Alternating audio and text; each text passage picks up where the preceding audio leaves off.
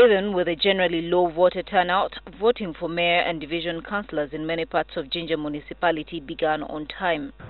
In Roko and Boma villages, a number of voters waited for several hours at the polling stations before they could cast their ballots.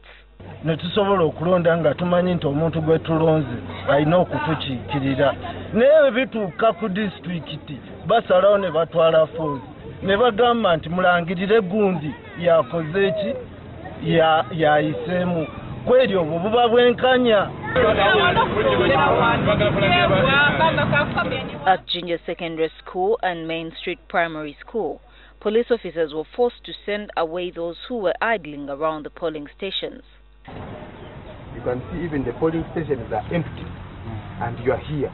For example, what has brought you here? If you are not a voter, you don't have a ndangamuntu here. Out. Properly, smartly, you move out. Yes.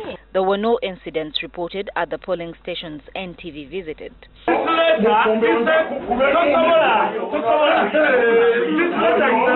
But later in the evening at the Tali Center in the District Council Hall, police had to restrain a certain man who tried to block incumbent mayor and Democratic Party candidate Baswale Kezaala and his lawyer Alex Mafumbiro from entering the hall. Baswale claimed that he had unearthed a plot to rig him out and he wanted to talk to the returning officer. Anomalies cannot simply be let go unabated. We have to challenge them.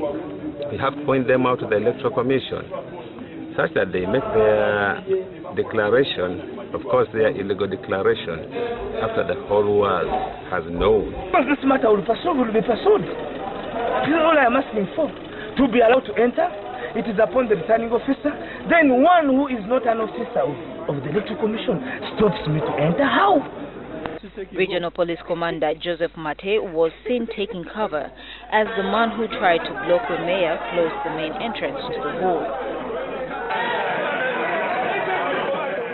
By midnight, the district returning officer, Ambrose Muita, announced NRM candidate Majid Batambuze as the winner of the mayoral race with 10,272 votes, followed by Kezaala Baswale, who obtained 6,297 votes. For Jinja Electoral District, I declare Batambuze Majid. For the people of Jinja, it has shown that the people of Jinja are yearning for change. Kezaala's lawyer, Alex Mafumbiro, said he has instructions to petition court to challenge Batambuze's victory.